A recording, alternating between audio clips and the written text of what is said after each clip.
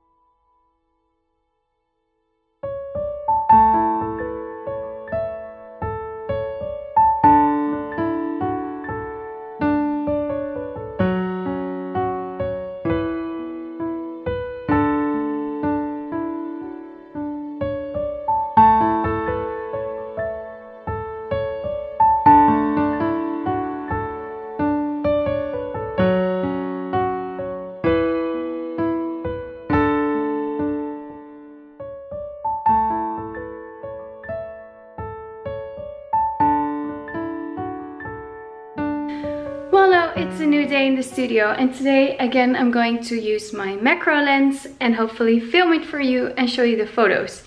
Let me first show you the setup for today. So there's a little girl coming in, and the parents have chosen like the sand colors. So we're going to start with this decor first. Got some wraps here. They've also chosen like some, you know, peachy pink colors and stuff. So we've got one decor here. And then I'm cleaning my flocati at the moment. So this will be another decor, which I think is really beautiful with the peach and the gray. Here we've got, of course, another decor. And then here, this is going to be my flocati set right now. So I might have to Photoshop a lot more of the purple around it. But as long as the baby is all covered in purple, well, like lying in there, this is like a faux fur. So this is not a real flocati. So yeah, the thing is with the macro lens, I have it for like, I bought it 3 years ago, maybe 4 years ago. And I don't really use it that often just because I'm not really good at it. Like I'm not really comfortable with it. And that's my own fault, because if I just practice taking macro shots, I will get better at it and I will enjoy it more. So that's my goal for this year, one of my goals, to use my macro lens a lot more. So yeah, I hadn't used it for a while because I would just take my like close-ups of the face, you know, where you really focus on the eyelashes with my 24 to 70mm lens, which I have on my camera the whole session. I do an entire session with just a 24 to 70mm lens from Nikon, aperture 2.8. Like I wouldn't switch during the session, I would just use that one. Also for the close-ups of the feet, you can take those shots with the 24 to 70 lens. However, if you really want to take like an up-close macro shot of the lips of the baby, or just like only the eyelashes, the little hairs on the ear, you know, the macro lens will just take it up to a whole different level. And yes, it's beautiful. It requires some practice, especially because normally I use the autofocus in my camera. So with the macro lens, sometimes it cannot really find the thing it's focused, like you want it to focus on. Like you want it to focus on the eyelashes when a baby hardly doesn't have any eyelashes, or they're just not really that visible. The lens has a difficult time, the one that I have, the Tamron 90mm, has a difficult time to find the eyelashes. So if you are really up and close, you know, to the baby, and you are pressing the autofocus shutter button, whatever, it will just go back and forth because it cannot find anything to focus on. So then with a macro lens, most of the time you are focusing like manually. So you are finding the focus point. Maybe you have to take 2-3 clicks because it's hard to see if you really have it in focus maybe. So if you just move it slightly, take a click, move it slightly the other way, take a click, then you have beautiful shots which are in focus. I like it. Also, normally I would photograph with an aperture of 3.2. With a macro lens, if you focus, like if you are photographing with a very large aperture, you really only have a very small part of your like photo in focus. So if I want to like take a photo of the baby's mouth, I want to have a little bit more than just like, you know, I don't know, like 1mm of the mouth in focus. I want to have maybe the entire upper lip, or if you take it from the sides, just like a little bit more than just like a tiny line of the mouth, just a little bit more. So you can go to a smaller aperture, maybe 5.6, maybe even smaller. That does mean that you might have to increase your ISO, which is okay. Like I'm using the Nikon D750, it's a full frame camera and it can handle high ISOs as long as you don't underexpose and then later have to brighten it up, because then you will see the noise. So if you expose right and you have a higher ISO, it's not that big of a deal. So today again, I'm going to take out my macro lens and I'm going to put it on my regular body in between the session, which means that I only be taking macro photos at one point during the session, because I'm not going to change my lenses back and forth. Just when the baby's on the beanbag, baby's all comfy, sleeping, I will I will change lenses. So on the same body, I will use the 2 lenses. Last session when I used my macro lens, there were some other moments when the baby was like more relaxed and I thought, oh, this would have been a cool macro shot. So maybe in the future I might have to use like my two bodies. Like I have the D610 and then the D750, so I can use my both bodies. And then both have the correct lens on it, like one the 24-70 lens, the other one the macro lens.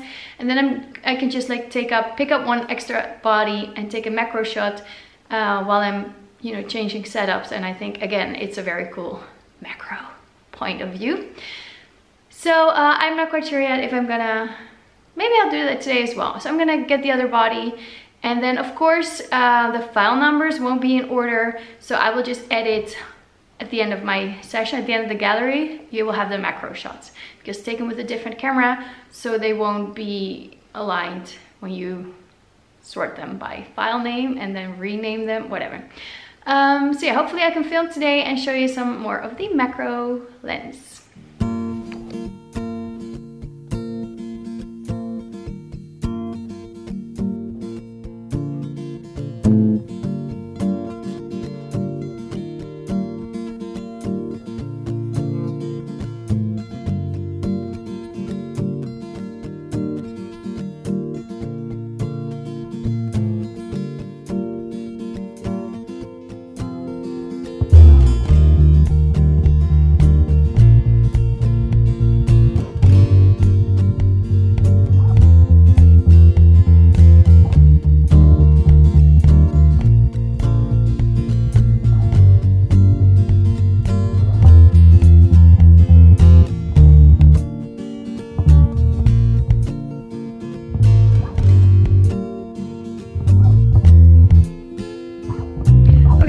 Finished the newborn session and it's a little bit messy behind me, but I still have to get the hang of, you know, working with the macro lens.